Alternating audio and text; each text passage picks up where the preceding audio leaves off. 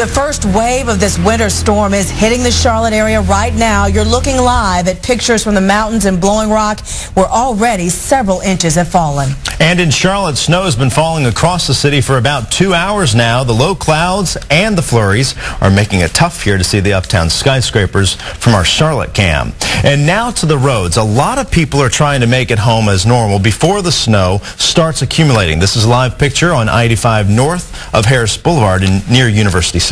And in Gastonia, it's been snowing on and off there since about 3 o'clock. This is some new video just into our newsroom. So far, the snow not sticking on the ground in that area.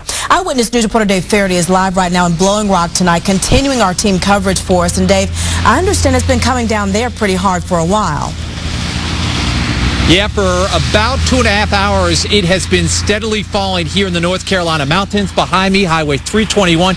You can see traffic moving pretty good there, but in the headlights of that car, you can see that snowfall. A little bit lighter now, but it was coming down pretty heavy earlier. Take a look at some of this video that I shot up in Blowing Rock. You can see I'm right in the heart of town there. And if you look over on the secondary roads, you can see in a matter of about 15 minutes, the snowfall, because it was coming down so hard, started covering some of the secondary roads here in the mountains. The main roads are in pretty good shape because they've been plowing them. I see a plow go by about every 10-15 minutes. But on my drive up here into North Carolina mountains, folks, they had warning signs, some DOT warning signs warning about the travel conditions. Now, I was out earlier down in the Granite Falls area, out in Lenoir, went by a couple of the food stores, and they were very crowded. A lot of folks running in there last minute to grab whatever they could, everything from bread to milk to eggs, you know, everything that you need for a big storm. We got a chance to talk to a couple of the shoppers earlier. Listen to what they had to say.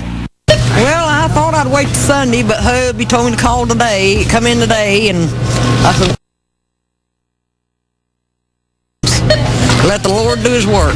It's busy. It's real busy. People only come out in the snow, and that's it. Bread, milk, eggs, it's getting gone.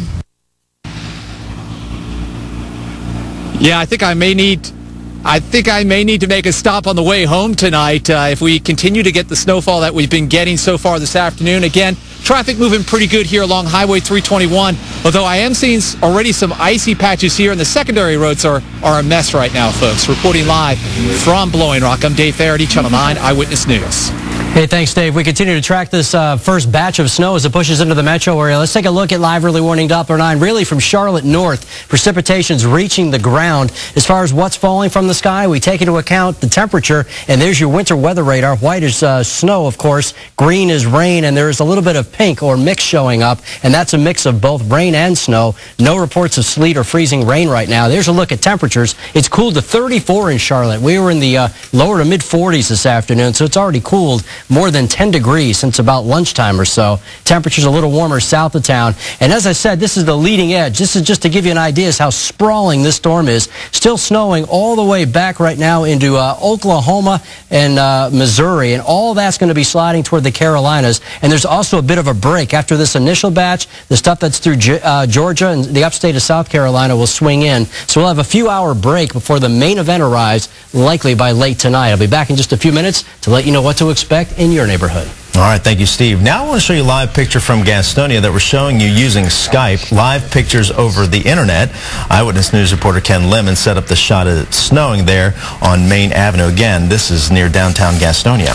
Emergency workers gathered just a few hours ago to talk over their plans, and we asked them several questions, including their best advice about what to do during this winter storm. It's 25 degrees colder than we were yesterday at this time, and for all week long we've basically been forecasting this wintry mix, which is almost a dreaded word here in the Carolinas because it means the entire kitchen sink being thrown at us. For more on what's been going on tonight, let's head outside to John Ahrens. John? Well, Steve, right now what's being thrown at us is a good burst of snowfall, but it's still going to be a while before this accumulates. Got an infrared thermometer here, and we're kind of watching the energy coming off of the road. Still at 35 degrees. Still incredible considering that yesterday it was 64, but we are cooling off rapidly. But as I watch this precipitation, I'm feeling more at ease that this is going to be a snow event and not so much an ice event for Charlotte. In the coming hours, sure, we could see some ice pellets or sleet mixed in with this snowfall, but it will not smack the ground and accumulate as a sheet of ice like freezing rain will. And freezing rain is much more dangerous. That being said, that could be a threat to to our south. Now, this snow that's happening right now is just the beginning. To take it through the night, here's Steve.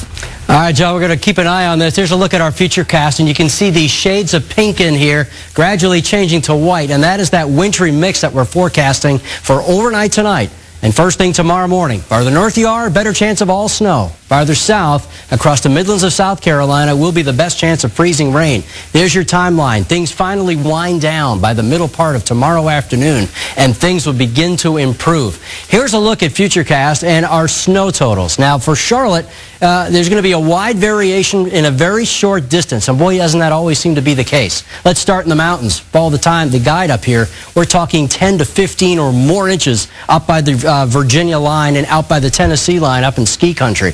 That's great news. Generally 6 to 10 inches from I-40 up to the base of the mountains. But as you get closer to the Charlotte metro area, we're talking on the order of 3 to as much as 6 inches of snow. Lesser amounts of southern part of the county, down toward, say, Matthews, Pineville, down toward Ballantyne. By the time you hit Huntersville, we could easily see 5 or 6 inches of snow, and that's only a distance of about 20-25 miles as the crow flies. Your Pinpoint regional forecast for the mountains calls for the snow to pile up tonight and continue basically all day tomorrow. It'll wind down some tomorrow afternoon, but scattered snow showers at the highest elevations will continue right through tomorrow night. Temperatures in the 20s will actually fall back even more as we head through late afternoon.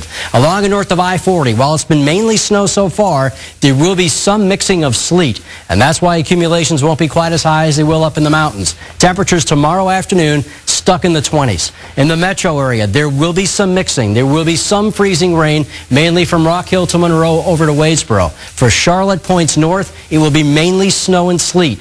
Temperatures will be stuck in the mid-20s, and that means there'll be no melting. And then south across the Midlands, below freezing as well. And quite frankly, this is the area I'm probably most concerned about because of that freezing rain that John talked about. You start building up freezing rain, it can bring down trees, which can bring down power lines and possibly cause power outages. This is something we'll keep a very close eye on. And again, there's sort of a look as what will be falling in your neighborhood. Our 5-day forecast, sunshine, thankfully, returns on Sunday, but the warmth,